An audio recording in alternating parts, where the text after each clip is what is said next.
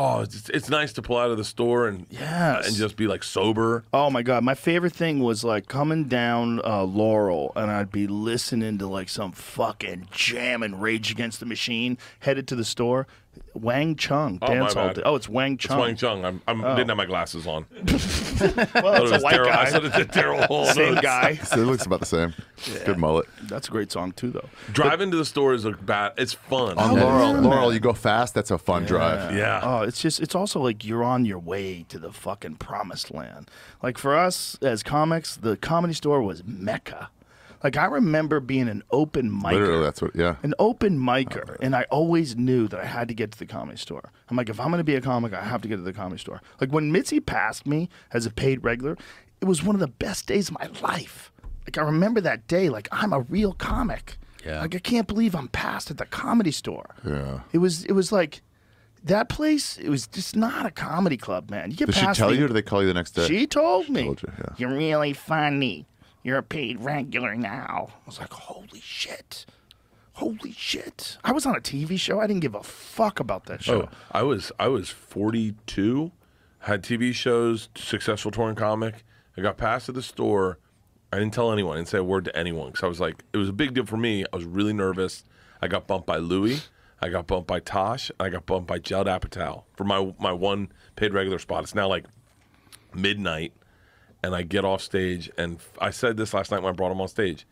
Tony Hinchcliffe pulls me aside, and he goes, I always have a soft spot in my heart for that guy. He goes, hey, congratulations. I said, what? And he goes, first paid regular spot. He's like, let's go do a shot together. No one knew. Fuck yeah. And we went outside, and he was like, it's a big deal. It's a big fucking deal. I did a toast. I did a thing, and I was like, fuck yeah, thank you, Tony.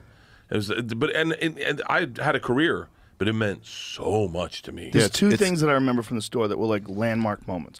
One was becoming a paid regular, and two, Paul Mooney telling me I was funny. Wow. Oh, that's pretty cool. Paul Mooney told you were funny? Paul Mooney. Paul Mooney never said it to anybody. And Paul Mooney did not like me when I first got there.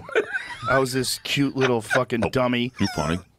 I was just like, I was like, okay. But one night he saw me, it was like 14 people in the crowd. And I went up and I did my act hard. I did the full thing. And he was in the back of the room. Oh, yeah. Oh, yeah. I don't remember what bit it was, but I remember he shook my hand. He put his hand on my shoulder. He goes, "You're a funny motherfucker." That's cool. And I was like, whew.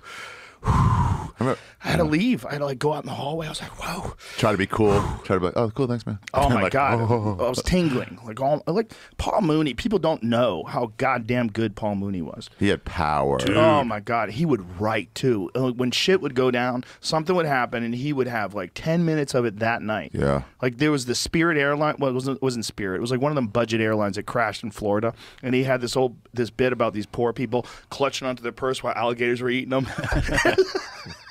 It was like the day after the crash, and then he was like, "That's right, motherfucker. I write.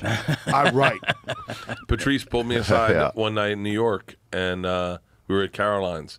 We did some show, so we go to Edinburgh, and everyone starts leaving. And he grabs me and goes, "Don't leave." I said, "Why?" He goes, "Paul Mooney. This is a gift because I didn't know who Paul Mooney was." Yeah, He goes, right. Paul White Mooney's- people didn't know who he was. Paul Mooney's here, and I go, "Who the fuck's that?" And he goes, "You're sitting. You're watching him."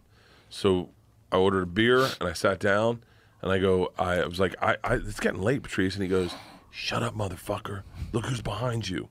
And I turn around, and it's Eddie Murphy. And he goes, "If Eddie Murphy's coming to watch him, we're staying." And me and Patrice watched Paul Mooney. And Paul Mooney had a bottle of champagne on stage, drank the whole fucking thing. Yeah, those little bottles he would have. He would drink them, and he would make a joke and then like hold the bottle up with two fingers. Yeah. And you'd hear Eddie Murphy, ha ha, ha ha, whatever his laugh is. Yeah. Dude, your impressions are on point today. Say an ethnicity. Say an ethnicity. I'll bang it out. Do it. Go, go, go. Taiwanese. Hello. Nailed it. Pretty good. Pretty good.